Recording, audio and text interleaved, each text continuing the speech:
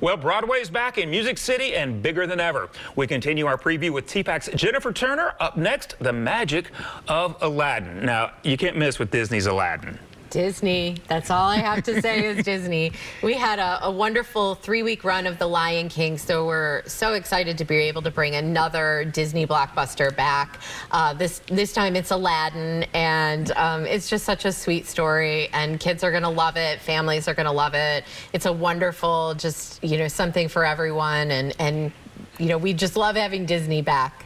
Absolutely. And you mentioned The Lion King, producers of The Lion King producing this one. So what is it about, and I know we've got, Disney been here forever. They just do one great musical after the other. But what is it about the Disney magic that just seems to work?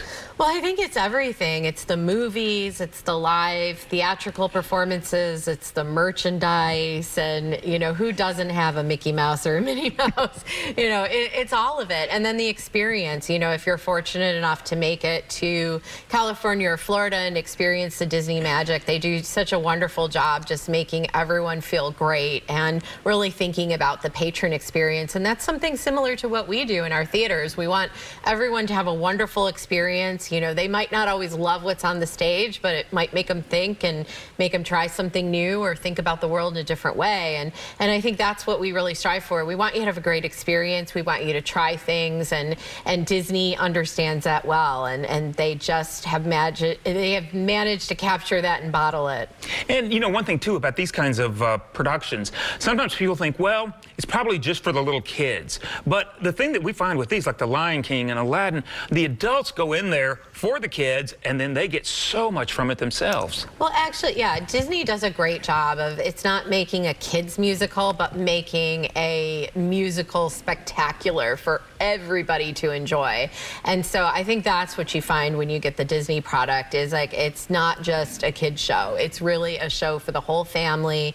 People really enjoy it, of all ages, and I think you're going to love Aladdin. And part of the spectacle, too, of just seeing these on stage is just kind of like you see the magic just kind of come to life. Absolutely, absolutely. Just remember the flying carpet, and you'll see that come to life on stage. Yes, you will. So Aladdin hits TPAC, May 2nd, 2023. All right, now we've got history coming. So a lot of history this season, but 1776. So tell me about that. So this is the counterpart to Hamilton. We've got 1776, John Adams. This is a brand new production. Many people might have seen the original 1776. It's gone through, several iterations, but this is the new Diane Paulus, Jeffrey Page version of 1776. Diane Paulus is the creative behind Waitress and a lot of other great musicals that you've seen, and so her take on 1776 is going to be a little different. You'll see some differences in casting. You're going to see a lot of women in this cast, which will be really interesting, playing the roles of some of these really important men in history. But it's going to be, I think, just an incredible production. This is something that it was originally going to be pre-Broadway, and then it was going to be Broadway, but it's really now making its debut up in Boston right now as we speak. So we can't wait for it to go out on the road and come to TPAC. So you're going to be able to see it here before you can see it many other places. And it's a limited run in terms of number of cities that they're going to be going through. So this is a great opportunity to see this really groundbreaking revival. Well, and to me, and that speaks a lot for Nashville and TPAC. So kind of tell me, what's the process when everybody's wanting this show? Kind of how does Nashville go in there and say, we really need this show? Well, I think it's a combination of just an incredible audience, but also the investment that this community has made in TPAC. We have record number of subscriptions this year. So we have over 6,000 new subscribers to TPAC this year. We actually had to cut off subscriptions because we ran out of inventory. So now only single tickets are going to be available for shows. That's an incredible investment. So when these producers and tour touring organizations see that Nashville is really hungry for all of these shows, and this makes it a place that they want to play.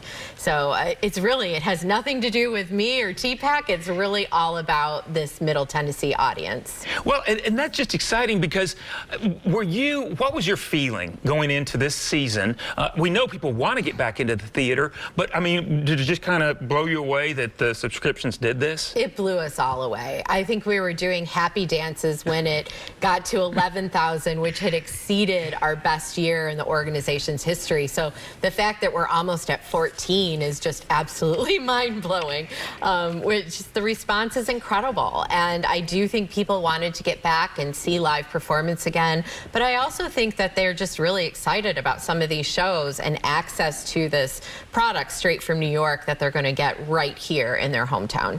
Now, classic show. Okay, this is the special add-on, Les Mis. Oh, again, this is a show that we had pre-pandemic scheduled, and we weren't able to get it back this past season just due to touring and dates, but we were so fortunate to be able to grab it and make sure that we could deliver the season that we promised in 2021, which is the pandemic year. So it's just such a classic, and people love it. I love it. Our audience loves it. And, you know, I just can't wait to have that magic. That's going to be in January. And, you know, it's an add-on because we know that, you know, we can, you know, every time we put it on our stage, people want to come to it. So, you know, many people have seen it, which is why we put it as an add-on to the subscription, but we just know that it's going to be enormously popular and people are going to love it. Well, it's another show kind of like Hamilton and Phantom that, I mean, you just want to see it over and over and over. What do you think it is about Les Mis that brings people back again and again? Oh, the music. I do think it's the music. I mean, the songs are just so iconic, and, you know, the performances, just the setting is really, you know, it's history, but it's romance. It's all of those things, and it just, I think, resonates with people. Many people saw the movie that came out a few years ago, and so they want to go back and experience the stage production. But I can't wait to see it again. I'm looking forward to it. Oh, same here, same here. So let's recount, because we've told you about a lot of the shows. We want to make sure that we get all the dates so that you can get those on your calendars. There it is on your screen. We'll start with Hamilton, July 26th. Moving on to Harper Lee's To Kill a Mockingbird, beginning August 9th. Pretty Woman the Musical, September 27th. Hadestown, don't miss that one, November 1st. 6 starts February 21st, 2023. We've got Ain't Too Proud, The Life and Times of the Temptations, March 21st.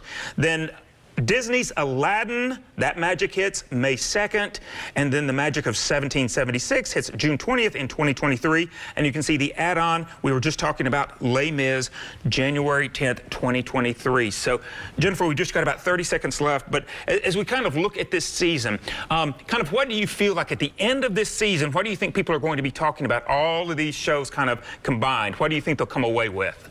I think they'll come away with how wonderful women are. I mean, there's just a lot of great things about talking about powerful women, really just strong women, creative. I think that's a great message for these days, but very excited about the season overall. You got a little bit of history. You got, you know, the 6, which is history, but in a contemporary way. Yeah. So just a lot of fun. Awesome. So good to see you, Jennifer. So good to see you. Glad you were here. Glad to be here. So don't miss out on an incredible Broadway season at TPAC. Get your tickets at tpac.org/Broadway. That's a wrap. We'll see you next time.